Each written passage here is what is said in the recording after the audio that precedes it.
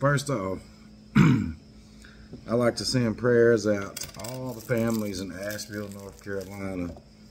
It's sad, man. I keep seeing more and more videos of folks who can't get food and supplies.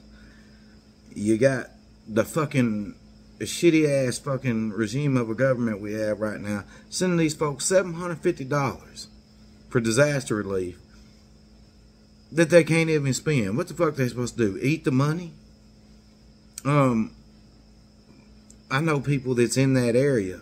There's certain people in those areas to where you can get out, but you can't get in. If you get out and you leave, chances are they're not going to let you come back. State police have got borders around everything. But seriously, prayers for all of you guys and all of your families. Let me touch on something else.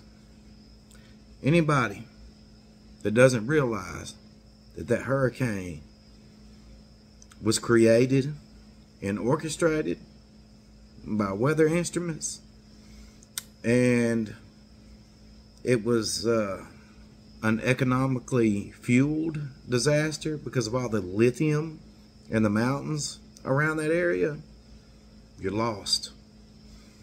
All this information that's coming out right now about all these celebrities, all these music artists and everything is biblical. There's going to be a lot of things here in the near future that people are not going to be able to handle. When everything is exposed, when they find out the truth, there's going to be people offing themselves. It's very sad to say, but it's the God's honest truth. We're living in Revelations right now. I mean, people would just open up their eyes, open up the Bible, and read, you'd really know what's going on.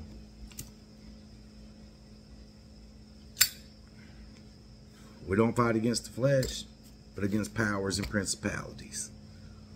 So look, man, I could go take y'all down so many rabbit holes and back everything up.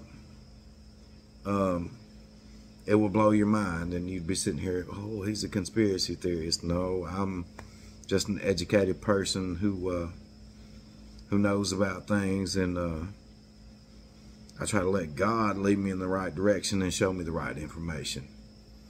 But anyway, that's all this video was about. Hope everybody has an amazing and blessed week, and seriously, again, prayers for all the people in the North Carolina areas that have been hit. Sad, sad. These folks need some help. Peace, y'all.